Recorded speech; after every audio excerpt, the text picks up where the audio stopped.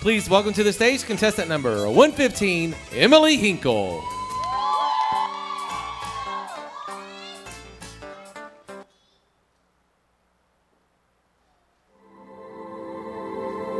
I wake up, puddle of sweat. I have nightmares and I get back into bed. It's like these voices just keep playing on repeat in the back of my head, and I can't get them to leave me alone. 30 years old, but still hates being alone when I'm home, because that's when the voices get the loudest.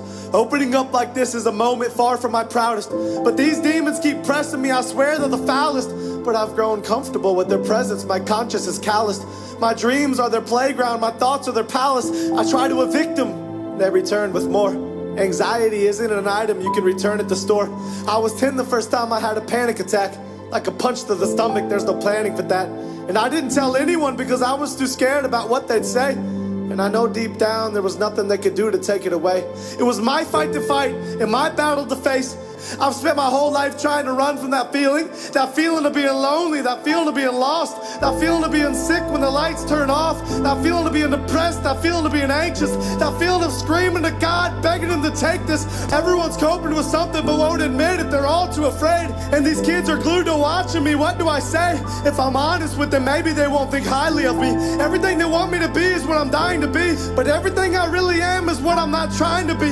I want them to know that they're not alone in their struggles. I wake up in tears and fall back asleep in those puddles, and I don't think I'll ever get out of this valley I'm in. My life is a joke and you keep reading just past the comic, because everything you think that I am is far from the truth. I wish I could open up to you and just let loose. I'm shoving the devil back for every time that he lied to me, and I'm taking a belt to these demons who whisper despair in my ear, and I'm ignoring every naysayer who stands and stares when I'm near. I'm moving forward out of this slump. I took my bruises, I took my lumps. I fell down, but I got right back up. So give me a torch and let's light that up. I'm setting fire to the devil and I'm dousing these demons in gasoline. Look at you now. Now you're not laughing at me. Now who's the one who's being tortured and punked? Now who's the one closing every door that I want? Now who's the one watching the other burn to the ground? Don't look away from me. You better turn back around. I'm not done talking to you now. I'm watching your moves. I'm on your back and I'm stalking you too. And when you try to ruin some other kid's life, I'll be stopping you too. You took 30 years of my life and I can't get that back. You took me down, but I bounced right back. I was lost then and I got found like that. And everything you told me I wasn't, someone new told me I was. And everything you hated in me, someone new told me he loves.